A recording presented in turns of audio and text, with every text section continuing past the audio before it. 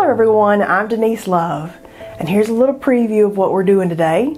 So let's get started. Today I'm gonna just play, I think, and I'm gonna do some intuitive painting, just what feels good to me. And I want to experiment with these SoFlat paints by Golden, these matte acrylic paints, and I've not really played in those at all, and so I thought let's just pull out a few colors and play. And I'm working on a piece of Arches watercolor paper, 140 pound. You could use mixed media paper for this. You could use Bristol paper, something that's kind of thick. Hot press paper would be fine. I just happen to have this by my desk, and I like working on paper. People ask me, do I ever work on canvas or board? And yeah, I've spent years working on those too. But the problem with canvas and board is they take up a lot of space. And as an artist, you know, if you're a working artist, you know, maybe you have figured out where to store all that stuff. But I live in a condo, and so my space is kind of limited to, this is all I got. There's no backyard. I can't have a shed. I can't add to it. It's a townhome. And because I don't have any desire to sell art, I like to make art videos, and I use all these things as samples and examples, and I play a lot and experiment. Probably going to shake these up a bit, but I've never played with all these colors. I just got these recently. But because my goal isn't to sell art, my goal also isn't to store gigantic canvases and stuff, because that stuff takes a lot of space. And I used to work on cradled boards a lot in earlier classes a few years ago, and canvas, and at some point they were everywhere, all over the place, in my way, and some of them just got taken to the Goodwill because they weren't very good anyway. But I'm just saying, you got to figure out what are you going to do with all those big, thick pieces. And you know, even big artists have lots of art stored. They make a lot of art, they store a lot of art. And if I'm going to store a lot of art and make as many classes and videos as my heart desires, then I want that art to be flat. Something I can stick in a clear art sleeve if I love it, and keep it pretty in that way. And then I just need a little Rubbermaid tote to store art in, rather than gigantic pieces that I just can't do anything with. Alright, so I'm going to put a little bit of this white out here, because I'm going to put a little bit of this orange. Kind of didn't want to spread that on the side of the tube like that. Could have thought that out better. But I'm kind of feeling like maybe working with the orange and maybe shades of orange here for a bit, and just make some abstracts in a different style than maybe I've made you know, lately, and just play and see, you know, where can we go with this. And usually I like to mix gesso into my paints to make them flat. So if I'm using regular acrylics, I'm mixing a bunch of gesso in there. But this is already flat paint, so I'm kind of thinking, all right, let's just see what we can do with acrylic flat paint, because you don't see me paint in acrylic nearly as much as I paint with, starting with watercolor, because I like the watercolor. All right, so I want some more of this out of here. Let's see, let's just pull a little palette knife out. There we go. So I like all the mediums, but I kind of go through phases. And right now I'm in the watercolor, gouache, acrylic, mix it up, mixed media kind of phase. And you know, in 6 months I might be in a total acrylic phase, and there's been times when I've been in an oil paint phase. That's why I have all these different mediums in my studio, because at the point that I'm like, here's what I'm obsessed with, then I tend to want all the colors, and then Usually I want to narrow that down now with a color palette, and then limit myself to certain colors, which I feel like you are much more creative if you limit what you use. But for some reason I get so obsessed. I want all the colors, and then I'll pull a color palette and limit myself into what I'm actually going to be painting with. Okay, so I'm kind of filling these. That was the cadmium orange, titanium white. This is naphthol pink, and I'm just going to pull some pink out here. Oh, look how pretty that pink is. Oh my goodness, that's like the prettiest pink. It's like I want this as, I think it is my nail polish color. Oh my goodness, see? I like pinks and oranges together, so even though I didn't pull a palette card today, I thought, let's just play. I did pull blue and green out, but I thought maybe a touch of that in these, but I think I'm going to change my mind and just ride the pink and orange wave. And then we can see too, how is this going to work on top? Going to be flat?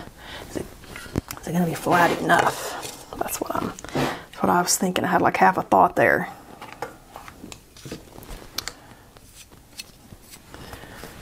And then I might make on top of this. But I'm just kind of riding a little wave here. Just paint where it feels good. There's nothing specific I'm going for.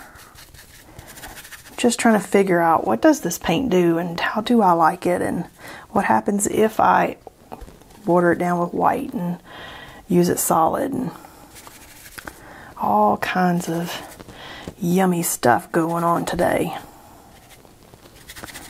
And I might put stencils on top and see how that works. Maybe not. It's kind of just what feels good. What direction are we feeling? Okay, now we're a little bit all over the place, aren't we? That's all right. When you're sitting down to play, there is no end goal in mind. I'm not trying to create a collection. I'm not trying to add to something I've already done. I'm not looking for some specific outcome. I'm playing. And I just want to see, where does this go in that play? Whoa, look at all that fun stuff.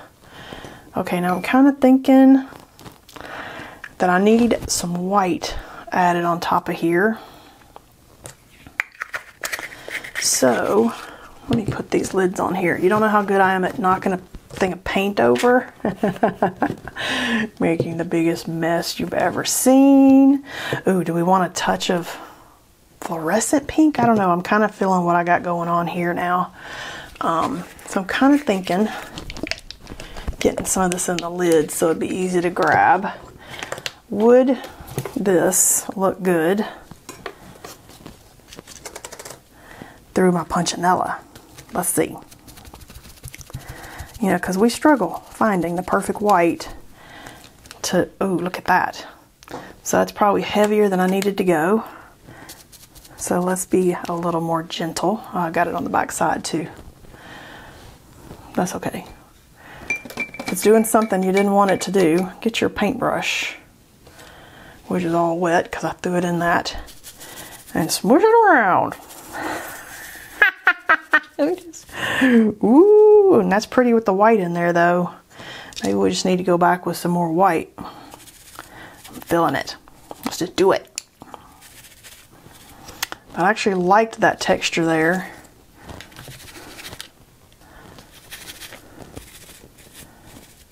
Yes. Me likey. Alright, let's try again.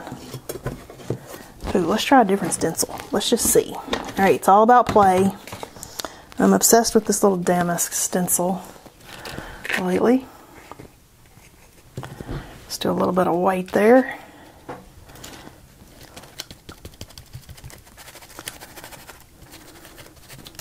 Oh, look at that. Ooh, see, I know I'd use this in a project this week, but I don't even care. Totally different look and feel that we're getting here with a little bit of white A lot less white than I was trying to start with. We'll say that. A little less white. And it is perfect. Okay. That is so lovely. So lovely. I like pretty art. Lovely, pretty art. Ooh, let's just use all this paint over here. That was pretty. I need some more white. Alright, let's put a little white out.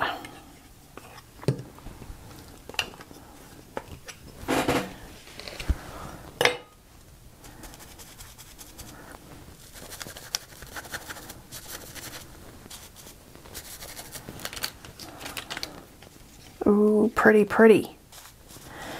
Alright, so I do like the SoFlat as stencil white. Oh yeah, okay, so I'm definitely liking that. Okay, that's pretty. Let's put those back in some water.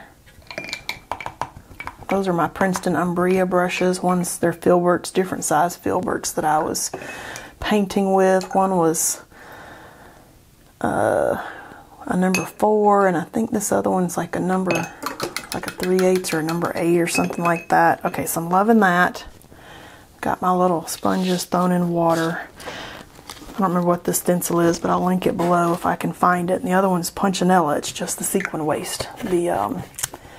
So now I'm kind of thinking, okay, what else do we want to do? I've got some yummy woodies here, so I need to make sure this is dry. And I think this is the perfect project to experiment with woodies on, because I've got these colors that I think would definitely work perfect with these. Same basic colors that I was already using. Oh, and they're so smooth. They're like drawing with a gigantic crayon. These are water soluble also.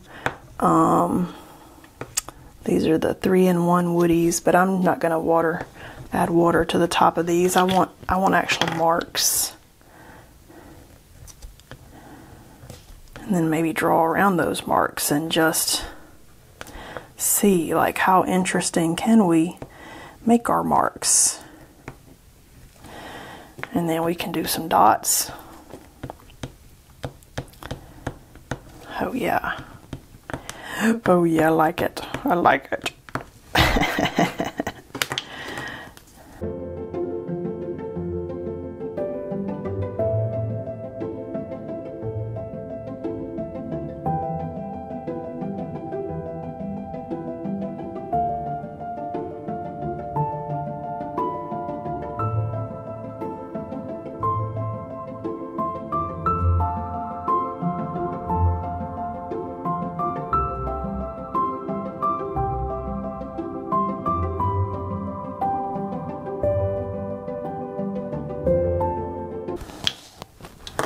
Alright, these are so bright and fun. Now let's peel the tape and see what we even made. I did some scribble and some dots and just kind of added to what I was already kind of feeling.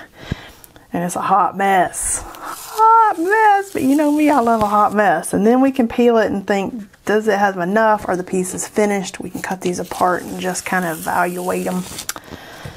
And I just want to see what we end up with. Okay. Because I can tell you right now, I'm already loving one for sure. You know, my goal is to do a bunch of learning, experimenting, what feels good. And then if I end up with one that I love, then I consider that a win. Oh, these would be such pretty cards. Like if you, look at that, I love this one right here. Okay, this one, I feel like it needs some more. I don't feel like it's got enough. And I don't know that the other ones have enough yet. Like for some reason this one is definitely finished for me. And so on these other ones, I would evaluate each one and then go, okay, what else does it need? So let's cut them apart so we could actually judge them based on each one separately so that we don't have the other ones clouding our thoughts. And then I would, after I was for sure done, I would straighten up these edges so that they were all the same size, because the way I'm chopping them is just all over the place. But I would go whatever one I loved, whichever ones I loved, I would trim those up and make sure that they were definitely the same size. Okay, so this one, definitely my favorite one, and I feel like it's done. So I'd actually come back and go ahead and trim that. And I don't get exact, I'm eyeballing it. I just want it to be close. I just don't want two sides to be really big and two sides to be really tight.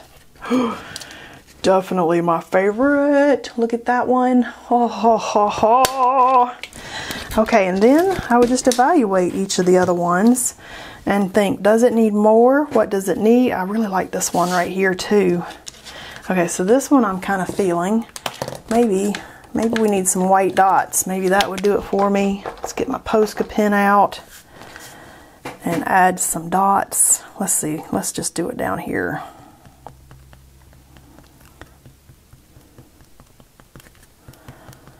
And I love how flat this paint is. That's exactly what I'm going for when I do acrylic paint mixed with gesso, because the gesso kind of makes the acrylic paint more spreadable and it makes it flat. And it gives it a texture so that you can add other stuff on top, like pastels or, you know, woodies or whatever. Look at that. See, dots are kind of magical. And I think that kind of added the last bit that needed. Look how that just finished that one off. Love it. Okay, so then you would just evaluate your other pieces and say, well, what else does this one need? Kind of liking this one this way. Let's go ahead and dot it up. You got to work through the crazy, hot mess, work past the ugly, and then you get to a point where you're like, wow, look at that thing I just created. Because I'm just as surprised every time as you are. And I love that about creating. I love that. Where did we get today? Peeling that tape is kind of magic.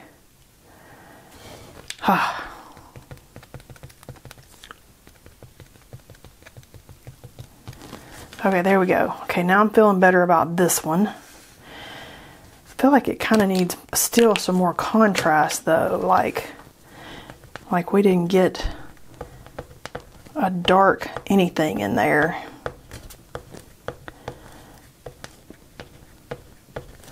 Oh yeah, that's exactly, we needed that little bit of a finishing darker shade. Doesn't have to be black, doesn't have to be super dark, but it definitely needed to be another touch of contrast pulling out these corners.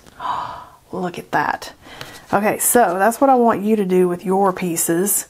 Get to a point where you're like, I think I'm done. I know I love one. There's three there. I love those three.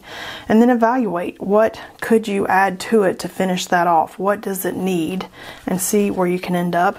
So I hope you enjoyed intuitive painting with me today using some yummy SoFlat colors.